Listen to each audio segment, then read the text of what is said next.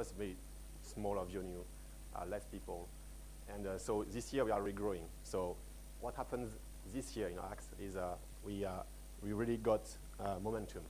It's important for any technology to get momentum. It's like cycling. If you stop cycling, you will just fall down. So you need some momentum at some point to be able to just go on. And what brings us momentum is many things, of course, like people getting more and more used to Haxe. They know about it. People talking about Haxe, telling to their friends they should use it. And also like some of the nice community work, such as Enemy. How many of you know about Enemy?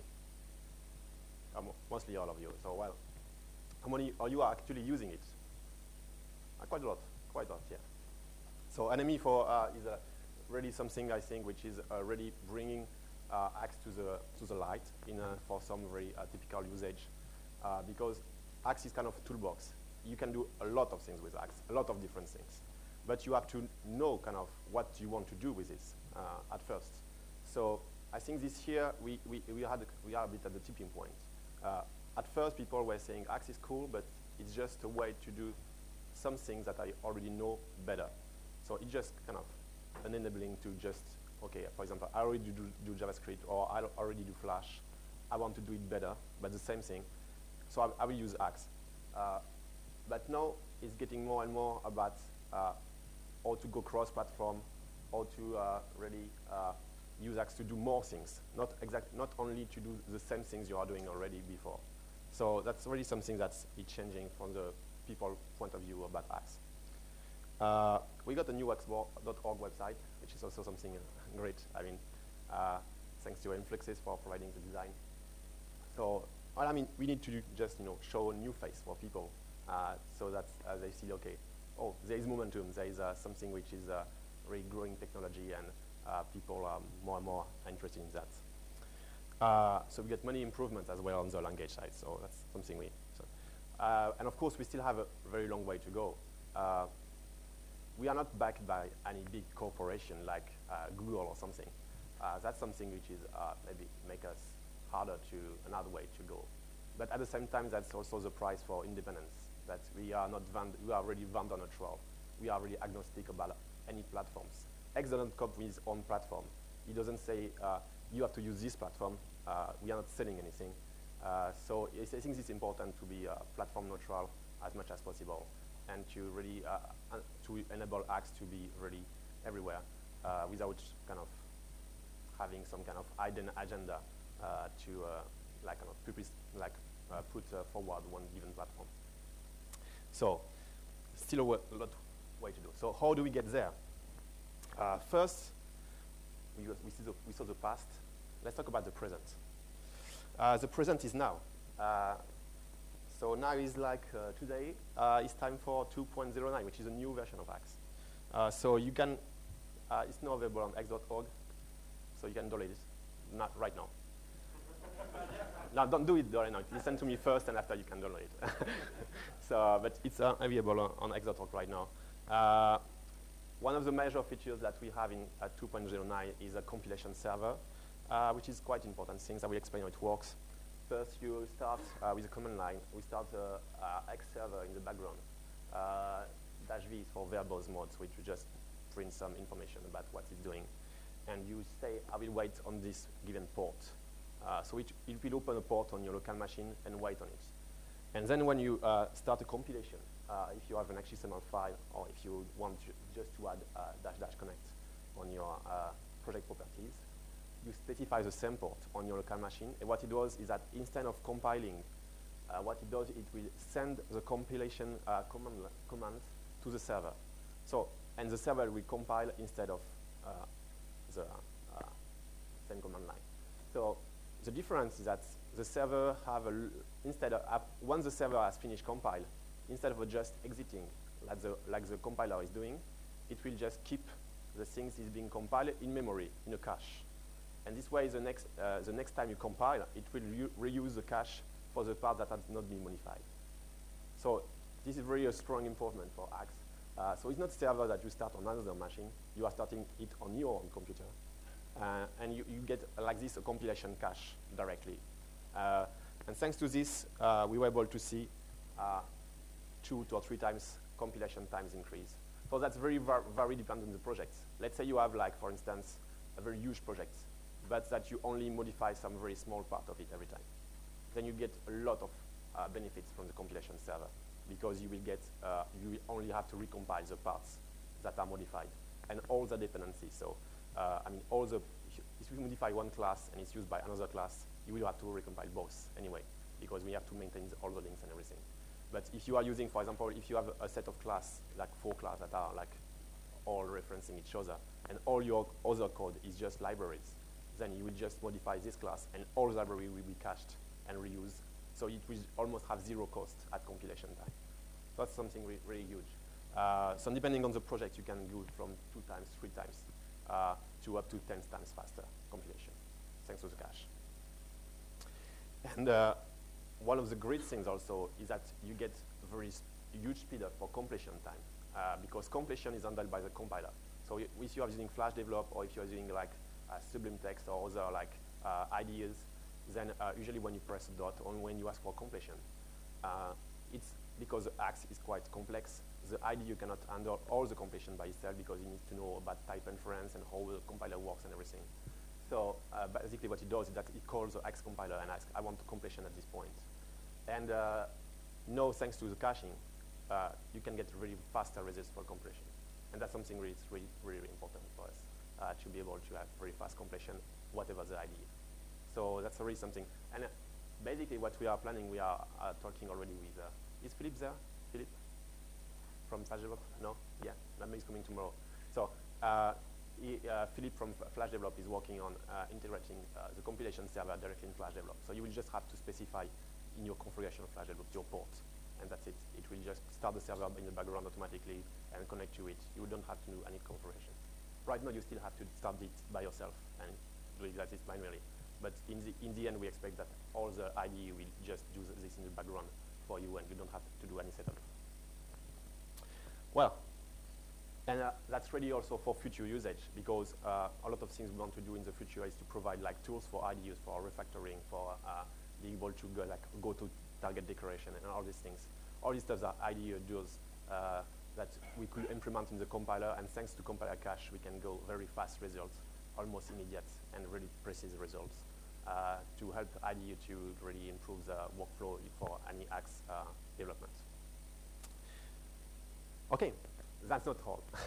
We still have a lot of slides to go on. So one of the things we had in 2.09 is optional structure files. So basically, when you declare a structure such as this one with 2 fields, you can have optional fields. You just add a question mark in front of the name of the field. And what it does is that when you specify a function that takes a field, you can omit the optional fields. And it will just like compile well. Okay? So that's quite neat, because a lot of sometimes libraries, they have all these kind of different parameters you want to pass, but you don't need to pass all of them. They are like a kind of really optional thing. But you still want to pass them as a structure, because you have a lot of them, so you need to name them. So this way we can actually like specify what are the very mandatory parameters and what are the optional ones. The only small thing that it only works when you pass a constant structure. If you pass something, a variable that is typed as field, it will not, it will not work if it's just variable which could just contain it, because there is kind of issue with it. But so if you pass a constant structure, it will work. Just keep that in mind. But that's most of the case anyway for these features. Another thing we have is like JSON fields notation. So you can write this now in 2.09. So it enables you to copy paste JSON directly in Haxe, and it compiles. And you can use also like kind of fields, identifiers that were not already like possible before. Well, I'm just clicking. Sorry. Yeah, and well, you can access, after you type that, you can access the hello field with dot syntax. But you cannot access the $command field with dot syntax because it's not allowed by the language. But you can still access it to reflect dot field or like reflection.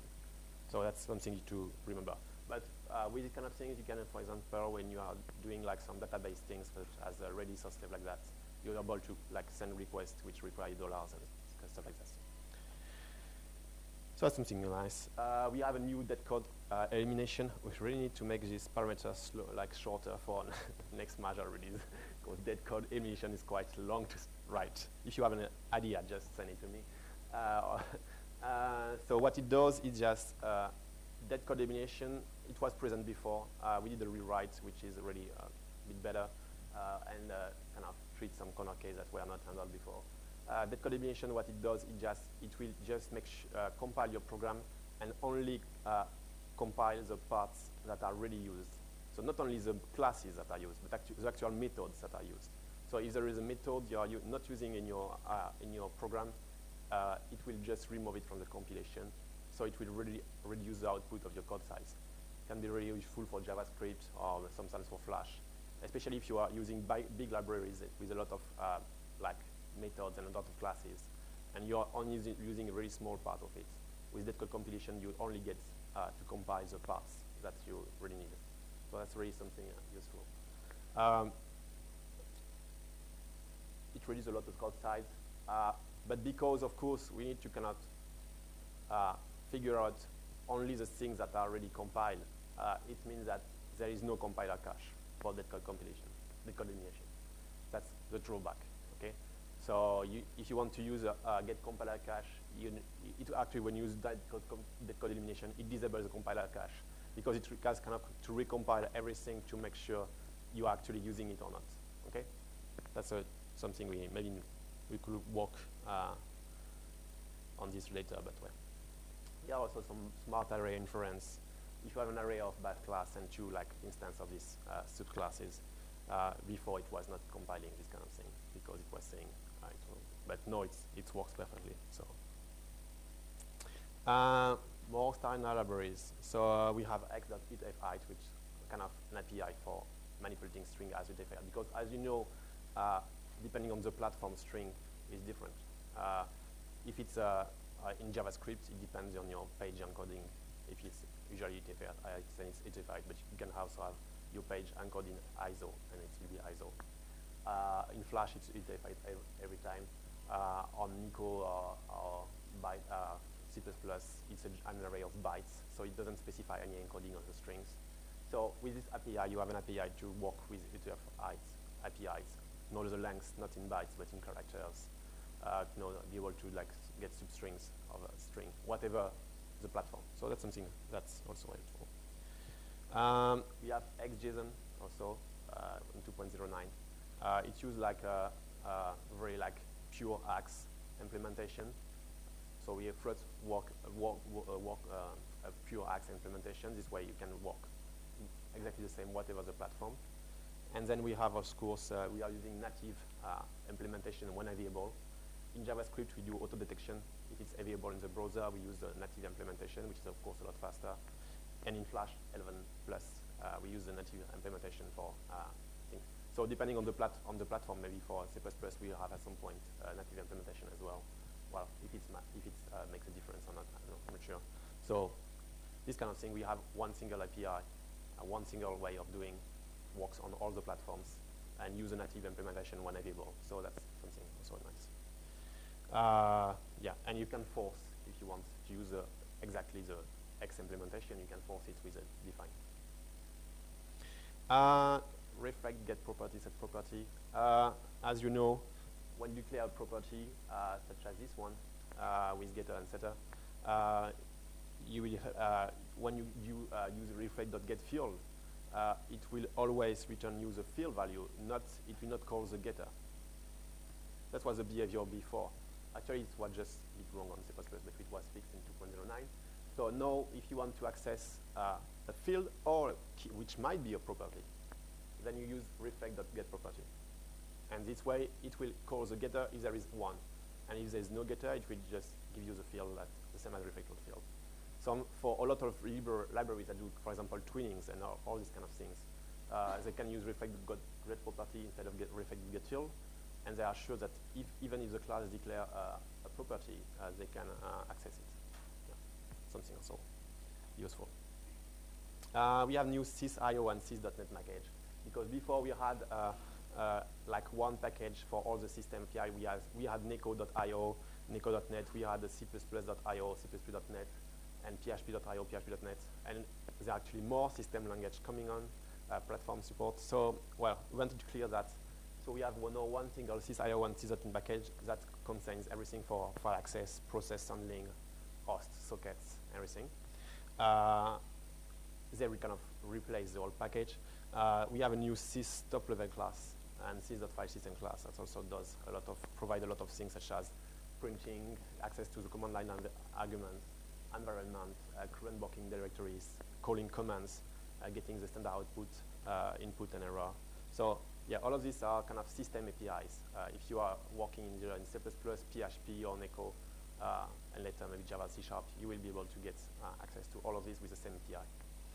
And also it's ready for X3 transition because we have kept the whole API, which is the neko.io and neko.sys and all the php.io file. It's still available in X 2.09, but it's planned for removal in X3 into X 3.0 because we want to have one single package and not like one package per platform. So what we do is that you can compile your code using 2.09. You can compile your code with -x3, and it will disable all these kind of temporary references from the old package to the new ones. And actually, you can kind of, with 2.09, you can actually compile your code as it will compile in X3. I mean, from the package, for this particular package things. So this way, you can actually do the transition, prepare for transition during this time. A lot of improvement for JavaScript thanks to Bruno Garcia, which is working on doing a lot of work on the JavaScript backend. We have a source mapping with debug. So everybody knows about source mapping. Source mapping, what it does is that before, when you are compiling JavaScript in debug mode, it was outputting a lot of additional information in JavaScript, which were slowing it down.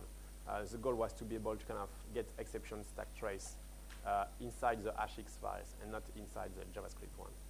But with with source mapping, when you compile JavaScript with debug, it will output an additional .map file.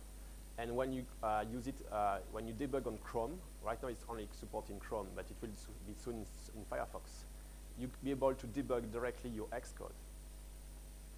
Okay, so instead of debugging the JavaScript source code that X compiler outputs, you directly have all your X classes, and you can step into and put the breakpoints and do all the debugging directly inside your Xcode, thanks to source mapping. What source mapping does, it just say, okay, this line of JavaScript corresponds to this line and this file in the X source. So it's kind of mapping between the two platforms, and it's perfectly integrated in Chrome right now, soon in Firefox.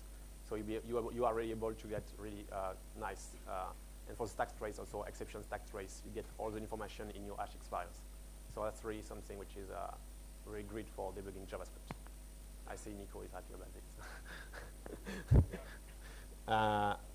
We have modern mode with JS Modern. It's also like we are thinking about making that a default for X 3.0. So what JS Modern does is has use strict, which kind of guarantees there is no strange things going on. It's have a really strict mode for JavaScript. It wraps all the JavaScript code into a function wrapper that guarantees there is no globals that are kind of defined. And you can still expose your class to the global context with arrowbars exposed. So this really modern way of doing JavaScript. We were asked a lot about this. So it's now available with JS Modern, and it will be much more, maybe later it will be a default in 3.0, not yet decided. We have, on the Flash side, we have new APIs for Flash for the new version of the file support. We have support for binary files this way, so you can just say my file is on binary and includes a lot of data. And the same for sounds. We support both WAV and MP3 sounds directly this way for people that want to use Flash backend. And yeah, the Flash 9 directory is not Flash, and the old Flash directory which contains the Flash 8 API are not Flash 8, so it makes much more sense this way. That's something we wanted to fix. There's much more, of course. I will not go to all this. Well, there is a lot of things you can see in the release. Well, you will see. Okay. Oh, time is flying. Plan for battle. So now we are the present. We are there, okay? 2.09 is out. Where do we go from there? So, of course, the next step is 3.0. So that's something we wanted to do, like, of course, I think we already talked about 3.0 at the last meeting, but it was still a bit in the early stage. Now we are already getting, like, ready to start working on it. So now that 2.09 is out, we start working on 3.0, and it should be available when it's ready, of course. But, well, once we know what we want to put in, I guess that's much more easy. We can go quite quickly and get there. So this is a major release. The thing that in major release, we allow kind of breaking stuff. Of course, we try to avoid it if it's smart to do that. But we still kind of put in the mind that we are allowed to break things, to make the code that doesn't compile anymore, and you need to fix some points of your code. But we don't do this for the fun. We do it to really get things better. So the guidelines we want to follow is like to simplify the language. For example, there is a lot of people we saw on the Google groups that say, okay, this particular feature is hard to use, or I don't understand it correctly. And you have like people, first timers that start using Haxe. They say, okay, this feature I don't understand, or well, what doesn't work this way? So we listen to that. So we want to really simplify things. And other things, of course, we want to also avoid like feature bloating, like getting too much things into the language that is just become like impossible to learn, impossible to fix and everything. So we want it also to make it easier for cross-platform development, because that's something Haxe is really shining at this point.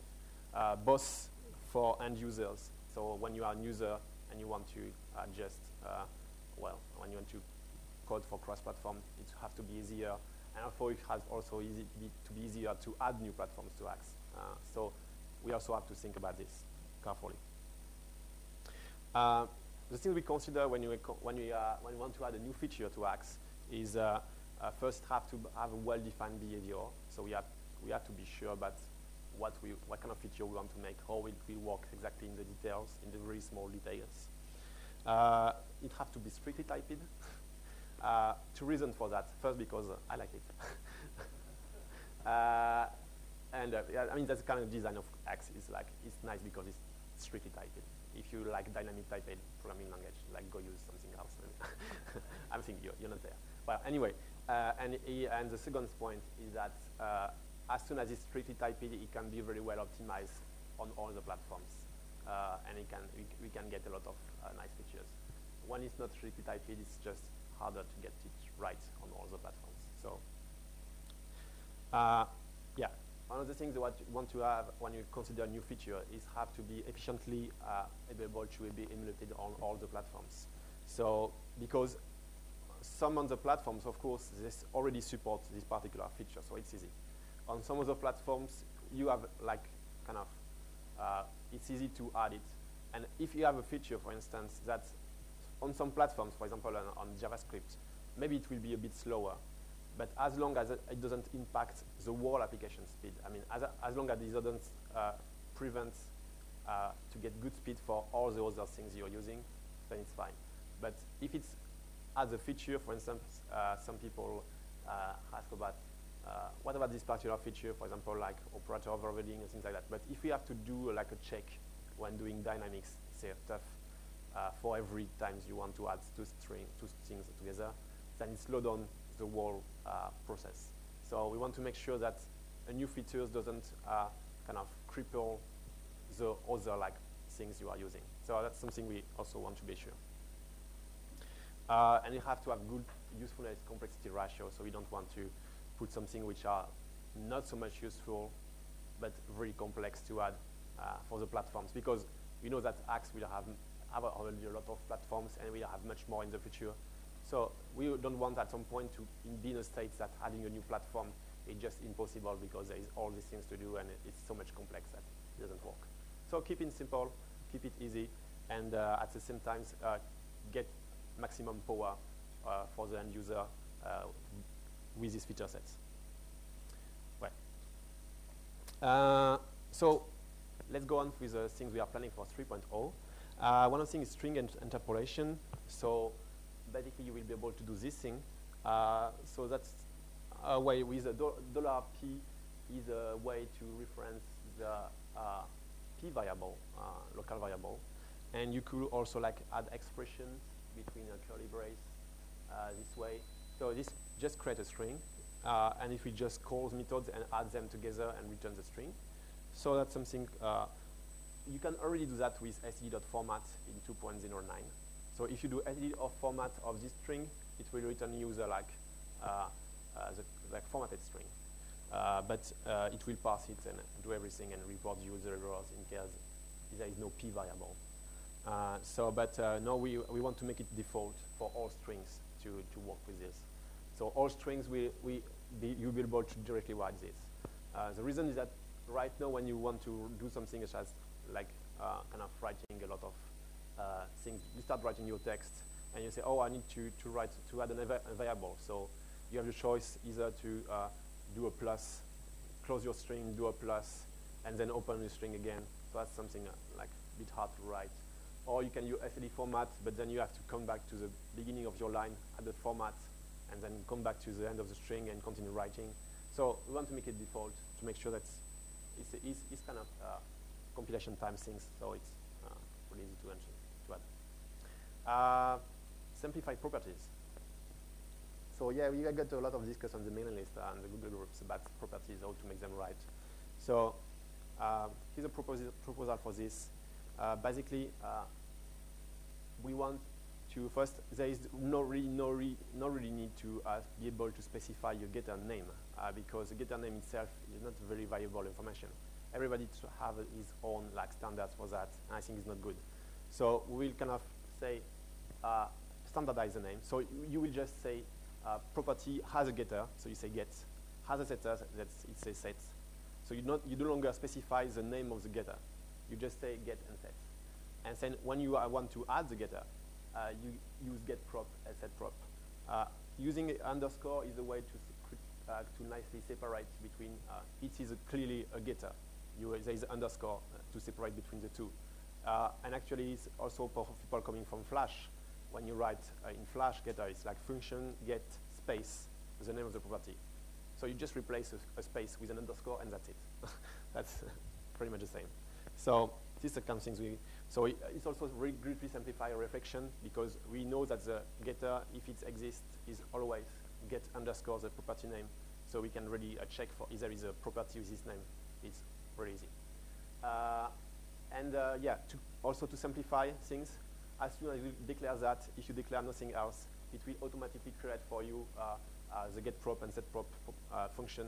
You don't have anymore to like kind of write them yourself with nothing. You say do nothing. If you just want to, you just write this and it will generate for this. So that's something also we want to kind of make it easy for properties to work. And of course, it doesn't create all the like ident properties if it's a getter default, which means only a read-only variable or something. Well, anyway, we want to add import improvements. So this is a very classic one. Maybe we should have this for a long time already, but anyway, it will come.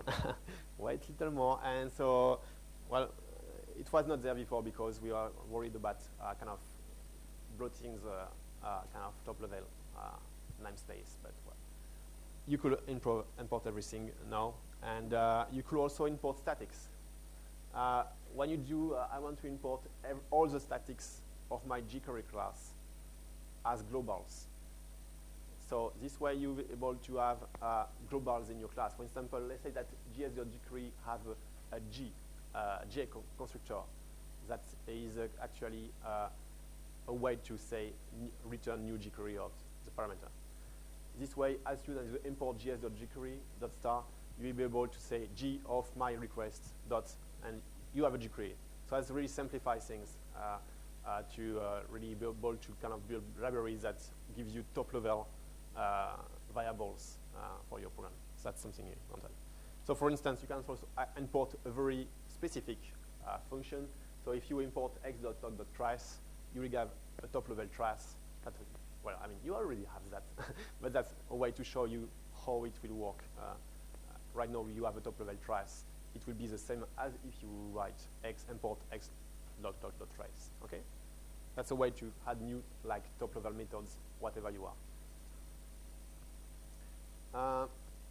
We also want have a lot of requests for kind of be able to. A lot of people, they have all the like libraries, and they have to write all these imports for every file they create. So what we will do is we allow default imports.hx, which is a file that it's per project. So in your project, if you have this file, it means that it will contain all the imports and using declaration that you put inside there. They will be automatically imported in all your files of your project. So this way you write it once, all the default imports there in this file, and automatically it's available on all your files. That's something also that really helps to like kind of scale when you have a lot of libraries and you want to use.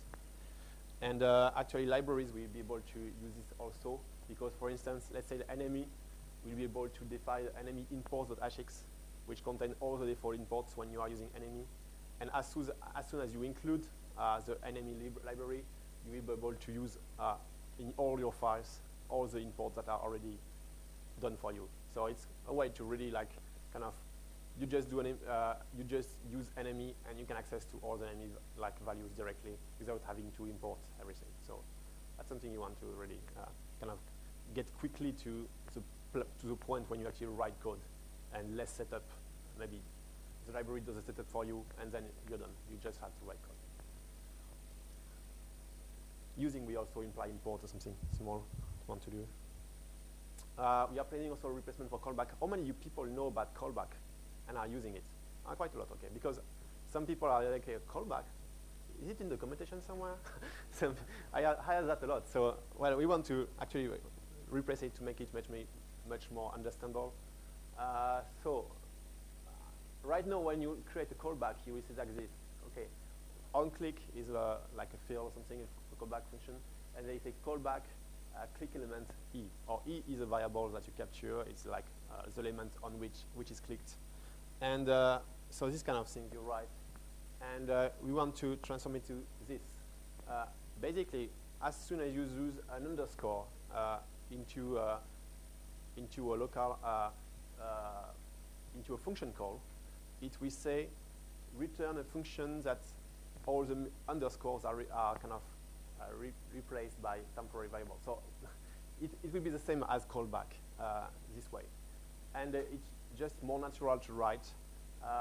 It's also play well with completion because before you will have to kind of do write callback and then your function and your arguments in a separate list.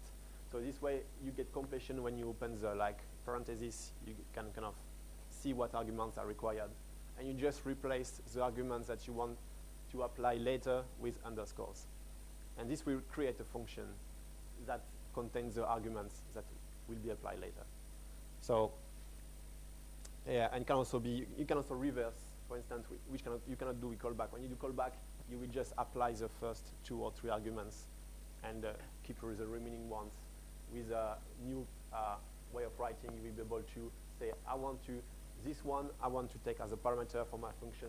So on click will pass this parameter, and this one is fixed already. So it's something like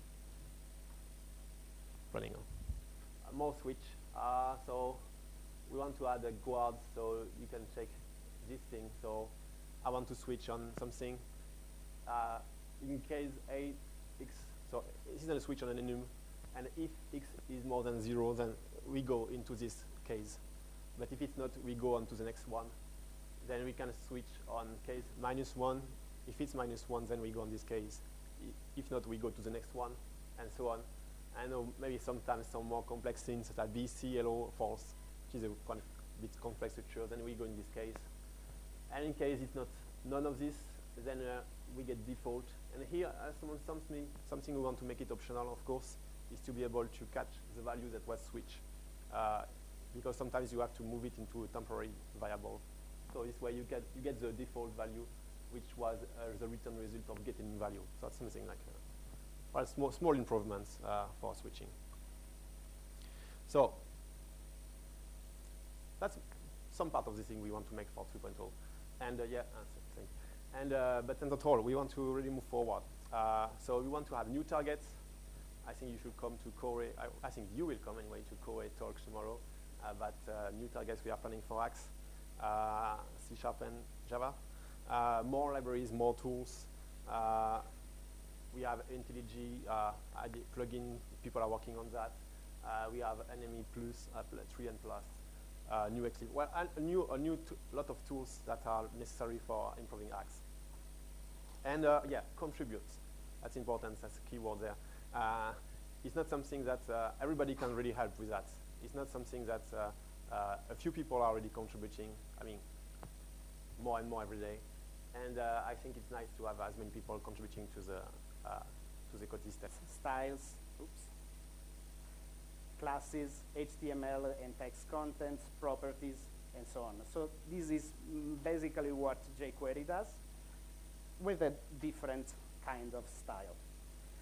What is very powerful in DHX and D3, where this inspiration comes, is the data binding. Oops. Okay. So before taking a look at the data binding, I want to show you a little snippet of code using DHX. In this case, I'm selecting an existing div element inside my page. I'm appending an SVG element to it and defining its size. Then I iterate 100 times, adding circles. And the circles have a random center, so random XY coordinates, random radius, and a set of styles, opacity, fill, and stroke. And this is the result, nothing special there. Maybe I was too fast, I don't know, okay. So what is data binding? Data binding is essentially pairing your data sets to the DOM elements of your visualizations. So in this case, I have a very simple array of integers, and I want to pair those data to my DOM. How do I do that? I actually start from my SVG container, or any kind of element. This applies to HTML or whatever elements you have. I do a select all circle, meaning this is a CSS selector. I want all the elements that are of the type circle. And I associate the data in the array to those circles. So what happens? If those circles do not exist yet, I have an enter option. And in the enter option, I create those elements. So I create for each of those 4 items, I create one circle. And the circle will have several properties, which the first one is the x coordinate. And I'm saying use the position in the data set to define the position on the x-axis. So I'm saying multiply the position by 200 and add an offset of 100 pixels. So they will be distributed horizontally. Then I have a cy and r property, and those are associated to this h-scale function. The h-scale function is a real scale for the height, and they are defined using this linear scale function. So a linear scale takes a domain and a range. The domain is the values I have inside my data set, and the range is the pixel mapping I want to produce. So I want to map those values, those integers values, to a range of 0 to 100 pixels. And I use those as the coordinates of my 2 attributes. And then I add a simple fill. And this is the effect. So I'm distributing on the x-axis, and I'm saying that the radius and the position of the circle is proportional to this scale and the data. So now I have created a binding between 1 and this circle, 2 and this circle, 4 and this circle, and 8 and this circle. What is nice is that I will get back to them later. I can also define other actions besides enter. So if I have a data set and this data set changes over time, I can update the information inside of my DOM. So if I change my data set, I will not, so the element already exists but changes its value, I will skip the enter phase and I will only go to the update phase. And in the update phase, I will do something. Now we will see. If the element is removed from the data set, I will go in the exit phase. And in the exit phase, I can, for example, remove the element from the DOM. So this way, I can create a very linear interaction between data and the DOM. And I can easily map values from my data points to the DOM. So in this small example, what I'm doing is basically, again, circles. I like circles. Circles are nice because they are defined just by 3 coordinates, the center and the radius. That's why I'm using those. If you are an infographic expert, you know that it's wrong to use circles because circles are really harder to read. Circles use the area to define a value, and the human perception is not very good at comparing areas. So if you want to use this, don't use circles. Use bar charts, use lines, don't use circles. Unless you want to present, and it's easy. Circles are easy. So in this case, the example shows that I have a random function which creates an object that has the x, y, and radius properties, a stroke width, and a color. All of those properties are basically random, and I will not go into details of that. And then we have a timer that is triggered every 100 milliseconds. What happens when the timer is triggered? Happens that 25% of the times an element from the data set will be removed. 75% of the times, unless I am over the maximum values of maximum amount of circles, 75% of the times a new element will be added to the data set. Otherwise, one of the existing elements will be changed. And the effect of all this effort is something that doesn't work. No, it does. It's here. So nice board that moves and do stuff. Why do they move? We haven't defined anything to move those yet. But DHX has a nice support for, sorry, here I am, for transitions. So instead of just applying in the update the new styles or new position, I'm saying that I should not click on that object, okay. I'm saying here, oh, I'm saying, I will move the mouse here, so I will not click on it, that I want to apply a transition. So the elements are actually changed over time instead of in just one step. And transition takes parameters like delay that you can find here, or you can use different equations for the transition for easing effects.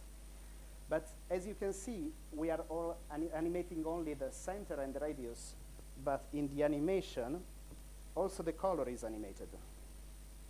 Sometimes you see it, sometimes you don't, but you can see that some of the moving things are changing colors. So that animation comes actually from CSS. That's why I like it, because it's transparent and it's easy. And that transition is done just by that code. So it's very easy to add a transition to using CSS. Extremely easy. Let's close this, and this.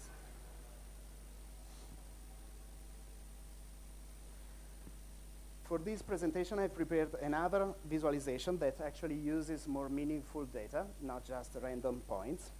Again, using circles, because they are easy. The visualization is this. I have a JSON.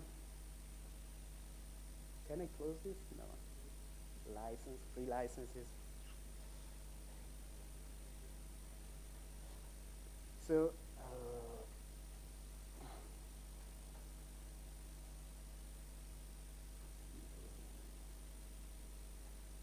well, I'm using Sublime Text a lot. It's a very nice editor. I really hope to switch to mono-develop soon, because the completion in a Sublime Text is not as good as I'd like, but the editor per se is fantastic. If I only can put it in my screen. Almost there. Okay. So here I'm loading a JSON object which contains information about plastic surgeries. I'm loading it, and I'm using, this is scientific, don't please.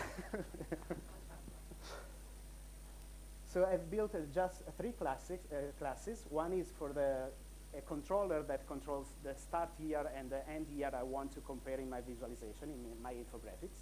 Then I have a bchart class that defines, using not a very dry syntax, but I wanted to keep it exploded so it was easy to read.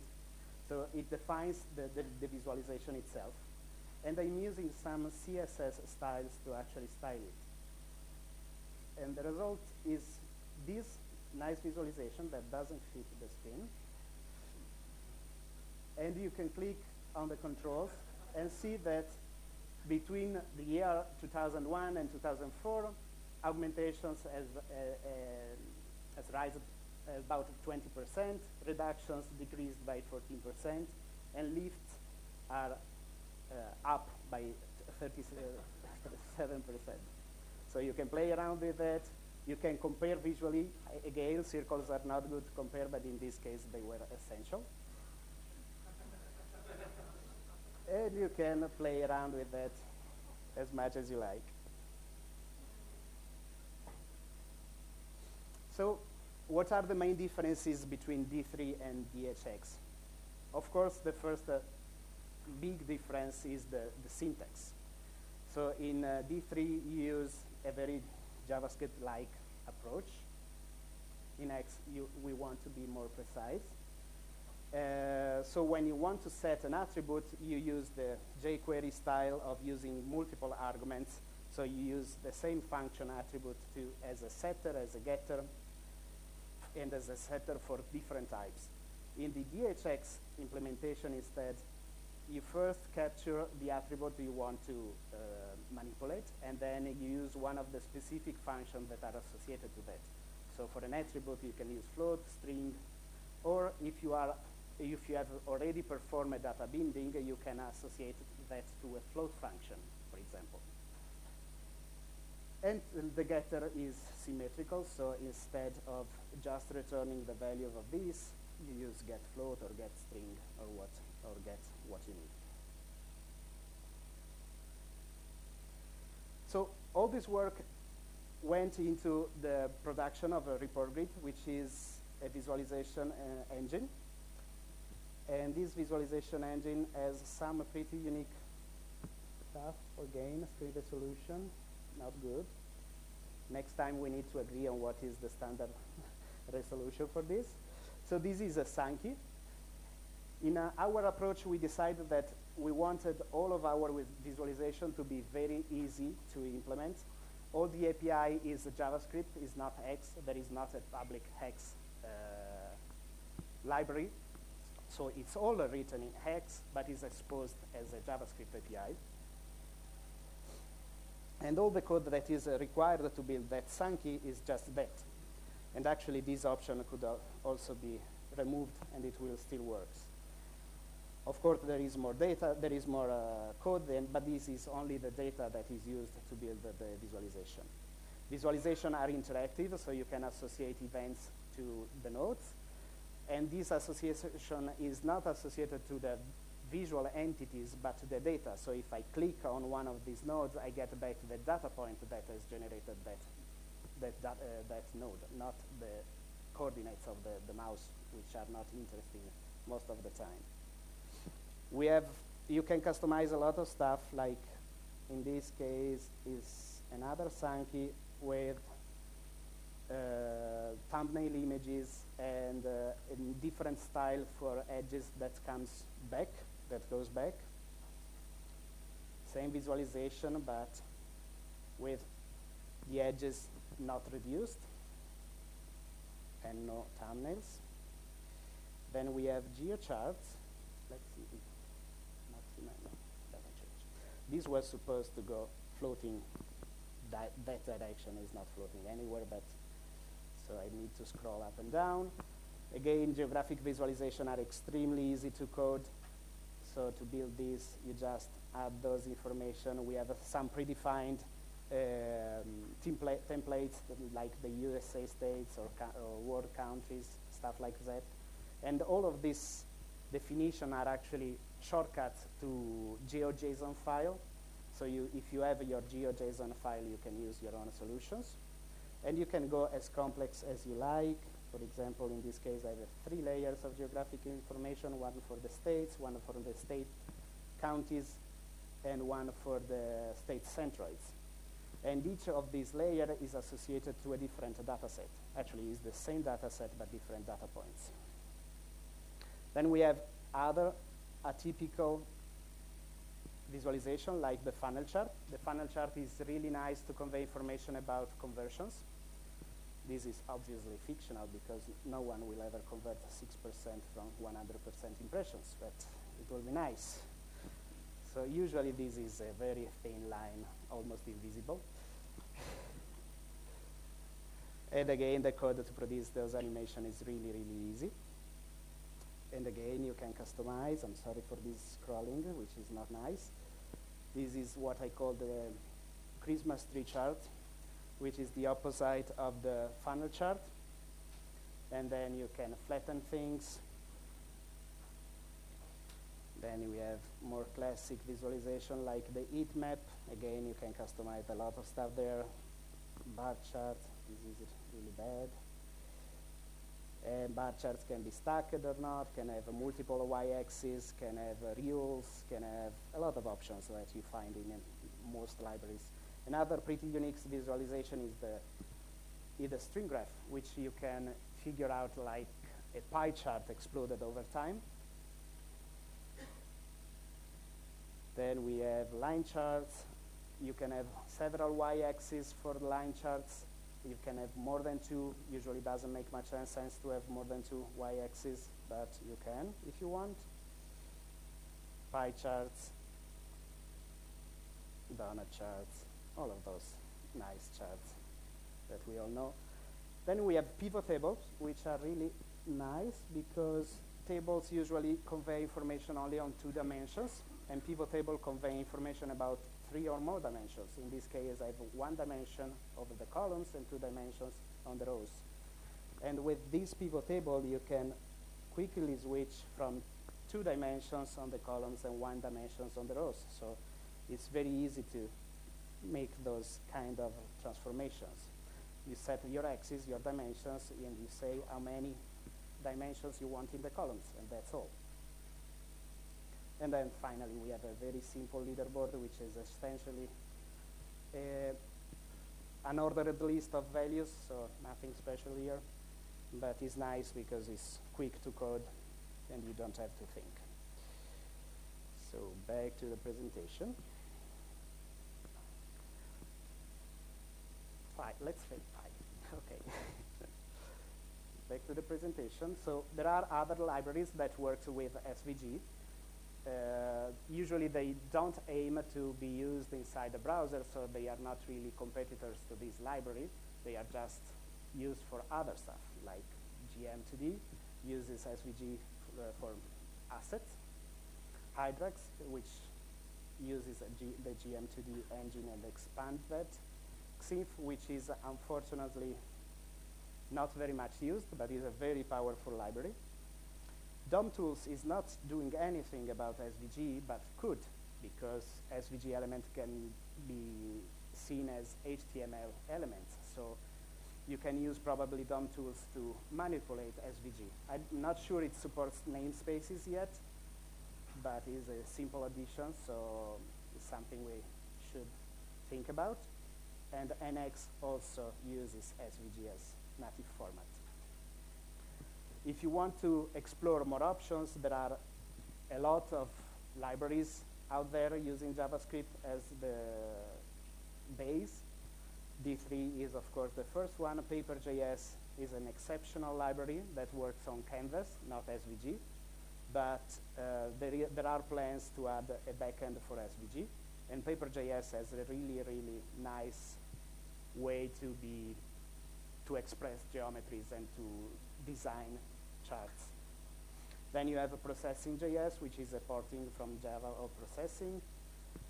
Dojo GFX, which is nice because abstracts the drawing library from the context. It's completely abstracted, so using this library, you can actually draw on canvas, SVG, Silverlight, and I'm missing one, VML. And Raphael, which uses SVG and VML as rendering engines. And I think there is an external library for Haxe that wraps Raphael. If you are in need of legacy solutions, so if you need to support Internet Explorer, you have two options. Server-side rendering using solutions like Phantom.js or VUK HTML to PDF or to image. We are using actually VUK HTML to PDF to do this in our library. So if you open one of our visualization without a proper browser, it should render as a static image using this service. Or on the client side, you can always use the Google Chrome frame, which is a nice way to work around the Internet Explorer limitations. Actually, there is another player that doesn't play well with SVG, and is called Android. Until version 4, before version 4, SVG was not supported at all. So there are a lot of mobile devices that will not work with SVG, not just Internet Explorer. And that will be all, I guess.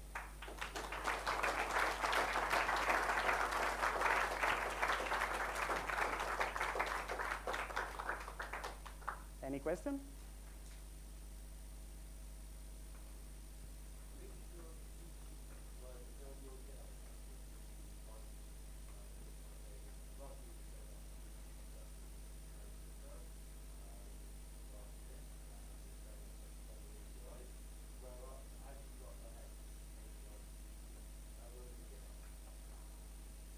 Where what? D2? No, I don't know. What is D2? D3? Yeah. Yes, they are. All on GitHub. Yes, it's all on GitHub. DHX and THX are on GitHub.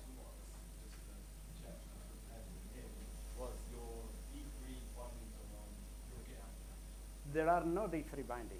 This is all ported. This is all X code. No externs here. That's because when I see at the D3 library, I see a lot of stuff that can be used outside the JavaScript context. And I love what is there, but I cannot use it, because if I use exters, I cannot use it in Nico, or I cannot use it in Flash. So I decided to port everything. I didn't actually port everything. I ported what I needed, as usual. That is a lot of stuff. Okay.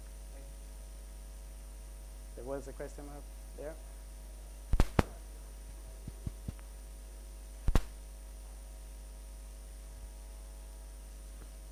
But I tried also to make graphics right now, and I made drops. Tried to make them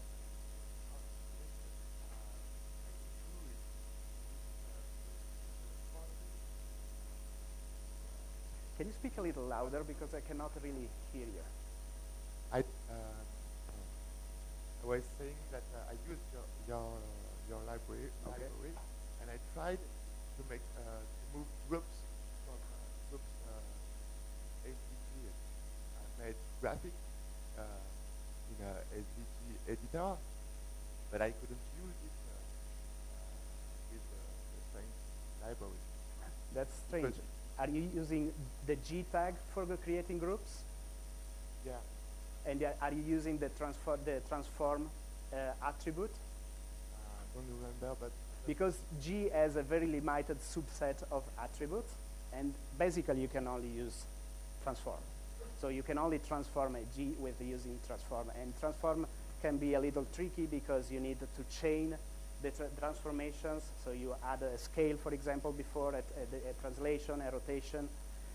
So might be that. We can check that later if you want. But it's possible to make masks in a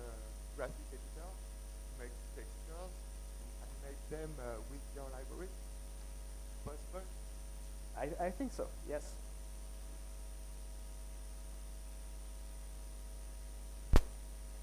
No more questions? Free to go. No, I don't know.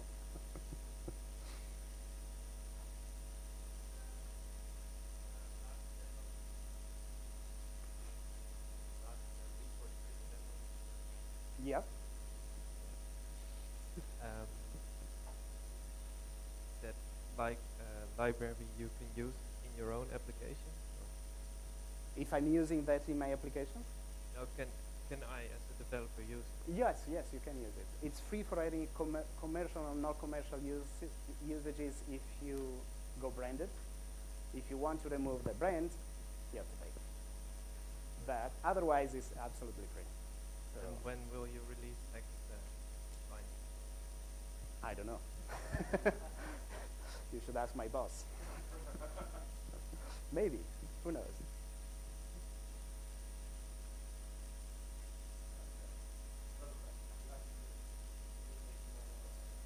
You didn't mention another IO. Yes.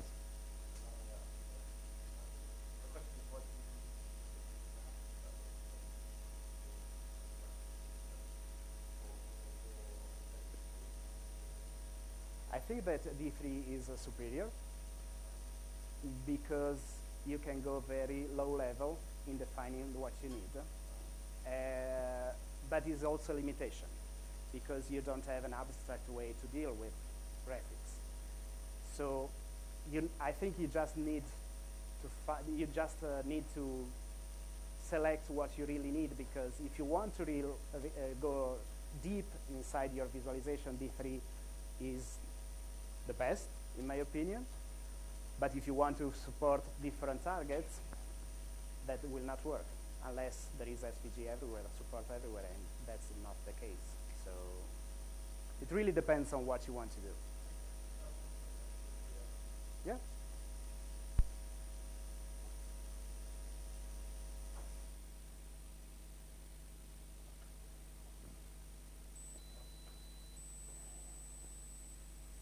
Hello. Apart from Internet Explorer, did you find any cross-platform, cross-browser problems between the SVG implementation and the browser? The main thing is, the main disappointment for me was the SVG filter support, because we wanted to add some line effects like drop shadows on the charts, which are useless but nice, and people want them. And so I used the SVG filter, and only after I discovered that Firefox was not supporting them. But that was not the main problem. The main problem was that performances were really bad, really bad. So what we ended to do was actually duplicating the element several times, giving it different opacities, and faking the drop shadow. And that works a lot better. So SVG filters is probably the main. Only a subset. And they are pretty specified. You cannot add a new filter. You cannot add a blur effect and hoping that it will work. Actually, you can, but it's not implemented in the library. You should do that apart. Okay.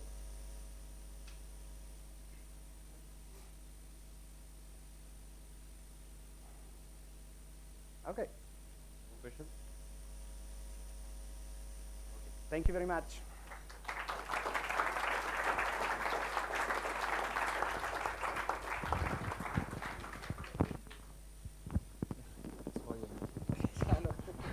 Thank you very much. Thank you, Franco. Bravo.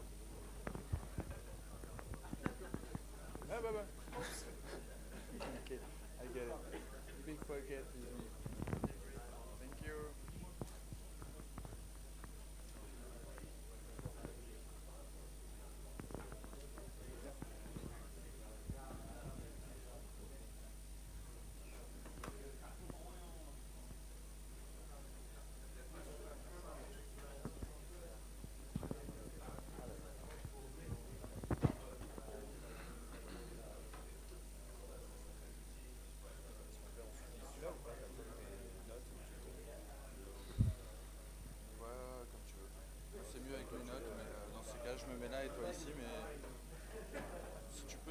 Sinon, tant pis.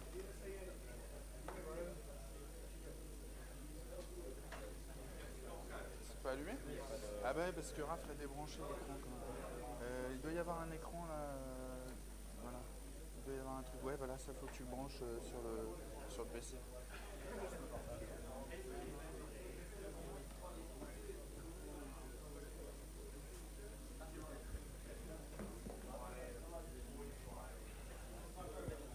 Tu vois comment faire ou pas? Non, je sais pas, il y a déjà un truc. Sur le... Attends. Ok, tiens. Mets-toi ça déjà. C'est pas toi qui prends ça? Non. Bah, c'est juste que...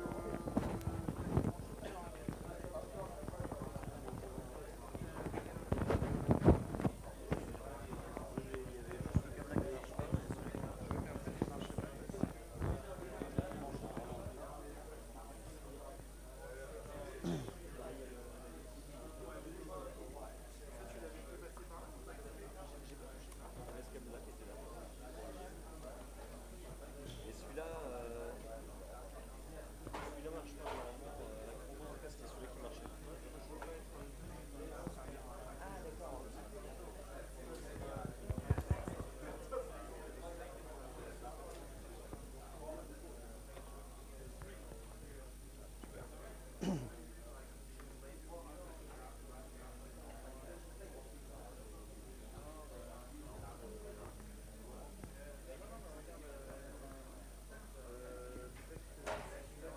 Ça va? Ah oui. Alors. Bah vas-y, hein. Je pense que tu peux le voir. Ok.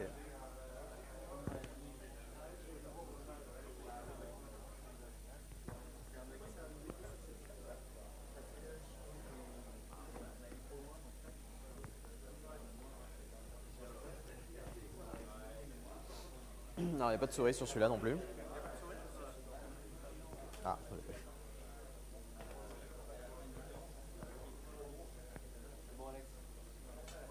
Super. Nickel, merci Raph.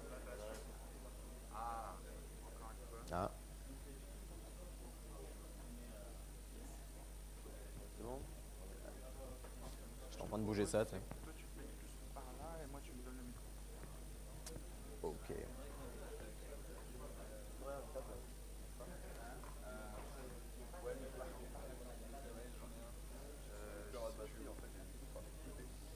Juste après notre bête, je te... Ok, merci. Bon.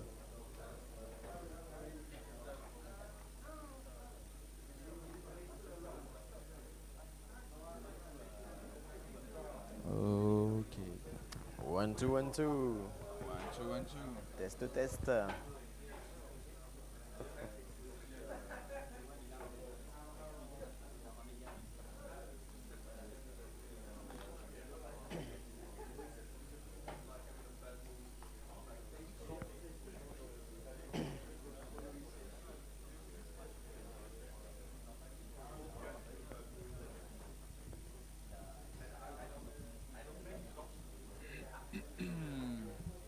Ah, tu mets le temps carrément. C'est la répète. Je les ai préparés. Je sais pas si on m'entend. Camille, tu m'entends? Tu m'entends bien ou pas là? Moi, je m'entends pas.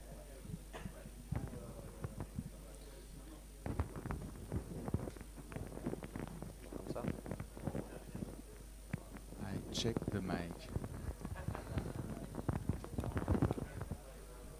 Ok, un peu de main, hein.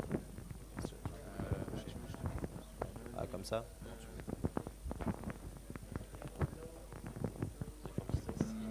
Micro-cravate.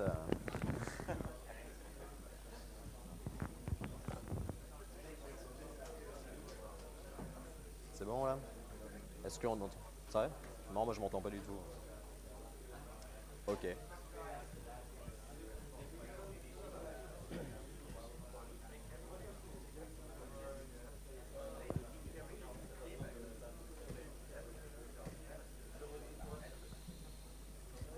bon? Ça va? Ouais, attends, laisse-moi 2 secondes. Tranquille. Ça le fait.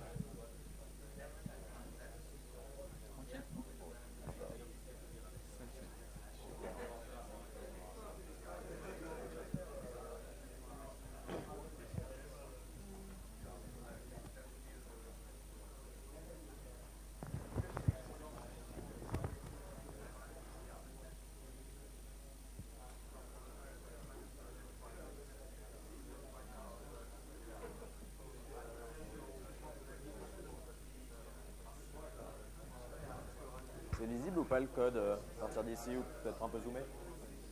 Là, c'est bon? C'est bien, là? Ok. Et Camille, t'es OK aussi? Ouais, on va attendre un peu. C'est 11h30, on est en avance. Ouais, mais... Ouais, tu crois? On aura un quart d'heure de plus pour manger.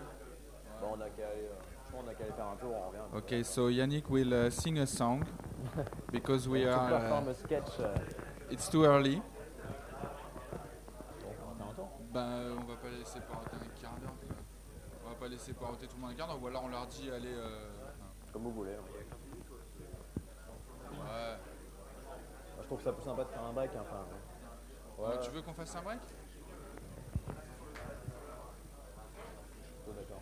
Moi, je serais plutôt partant pour qu'on y aille. Ils sont tous motivés là, ils sont tous à Ouais, nous écouter, bon, mais. Bah ouais, c'est ça. Là, on en a facile pour un quart d'heure de pause, à mon avis. Tu vois, il est 20 bientôt. Bon. Hein? Ouais, mais bon, c'est 5 minutes près, enfin 10 minutes près, je sais pas. Parce que là, sinon, ils vont partir et on les reverra pas avant un quart d'heure, 20 minutes. Tu vois. Non? Faut être sage, hein. Faut bien se pointer à 11h30, hein, précise. Alors l'heure est affichée ici.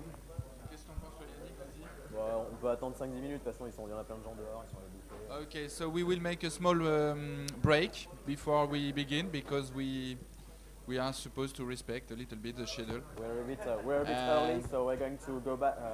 Thanks be back to- for 11:30. Okay, so you have 10 minutes if you want to smoke a coffee or drink a cigarette.